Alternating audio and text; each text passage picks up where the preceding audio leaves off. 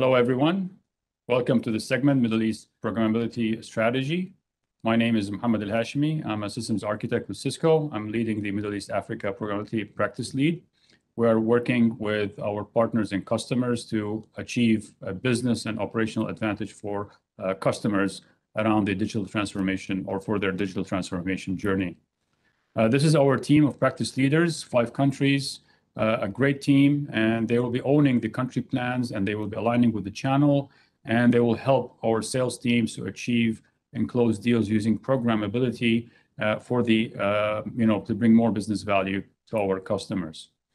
We are glad to have our first DevNet partner specialization for the region. It's Finsys Limited from Kenya, Nairobi. This is our first, but not going to be the last. We have a lot of great companies coming out, hopefully in 2022 and 2023. And this is our strategy for this calendar year and the next calendar year. We're going to focus more around developing the ideas around, design thinking, use case, identification of use cases, building use cases, and building more sales capabilities in terms of how to sell programmability and how to make it part of the sales cycle and help our customers go more into automation with Net DevOps and DevOps operational models. So watch this space. That's going to be great for us, an exciting journey for us and our partners in this calendar year and next calendar year. We have a great team use case. Abdulaziz Saido, he leads the West East Africa SE team. And Abdulaziz, this is a great case for a team we always look at. So you have 100% DevNet certified team. I think you have around 8 SEs in total, but you have a very short time to get them, certified. So my first question is, why 100%? Why did you focus on getting them all certified? Thanks, Mohammed. First things first, I had to look at the market transition, and I had that belief that the next generation SEs in Cisco have to have that programmability skills built in them. And for us to have a differentiator towards other competition in the market, we have to have that skill set built in our SEs. Fantastic. And how did you motivate your team? Yeah, it wasn't easy. Like you mentioned earlier, the time span was pretty short. What I had to do first and foremost was to convince them that this is something they need.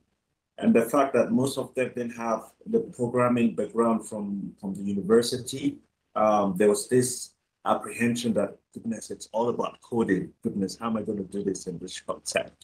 So, I had to convince them during our weekly one-on-ones. I had to make that persistent. I tell you, when I'm persistent for over 2 months, I bring that up every time.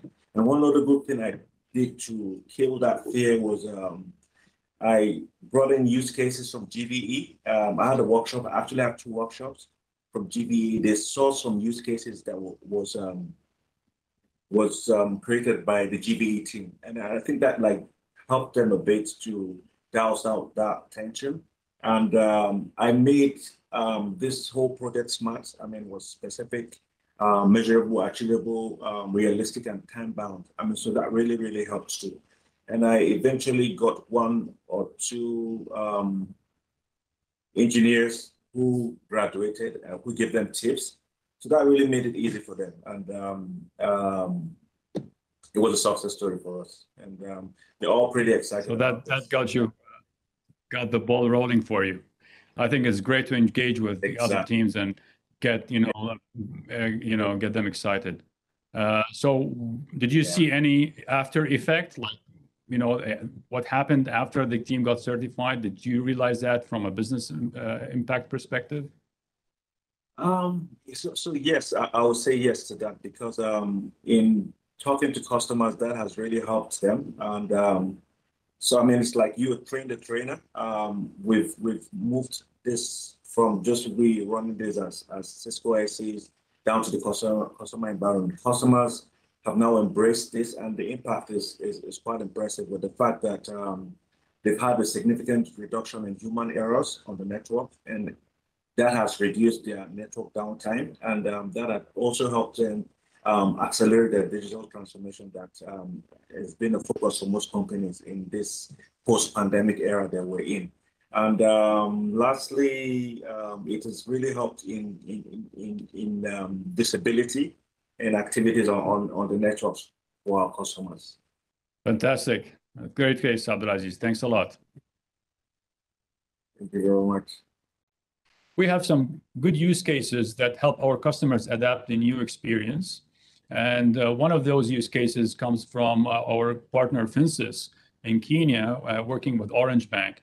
And Orange Bank wanted to have more visibility around their calling patterns, the employee calling patterns, the customer callings, as well as dropped calls, etc.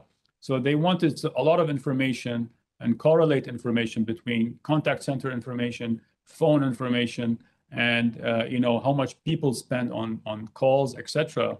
And they wanted to do some analysis around this. They want to do more security and compliance, and they wanted to see all those insights when it comes to this. So Finsis went out and built some kind of a prototype for them to build around this. And the impact was around improving employee productivity, cost revenue optimization, and decreased phone use or abuse with toll fraud. So that was a business challenge.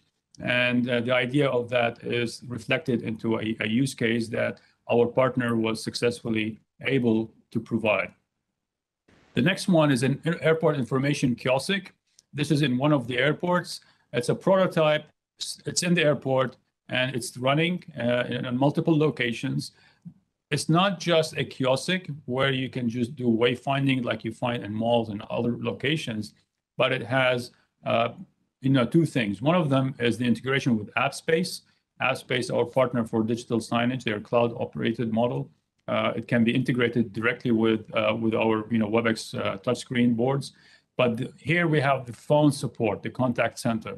So if you're stuck, you want more information, you don't really walk to the information desk. What you can do is just press the call button, and a contact center agent with video and all the audio capabilities will be popping up on the screen somewhere on the right or left side of the screen, and that's going to give you more guidance, etc. So that's a great experience, if you will.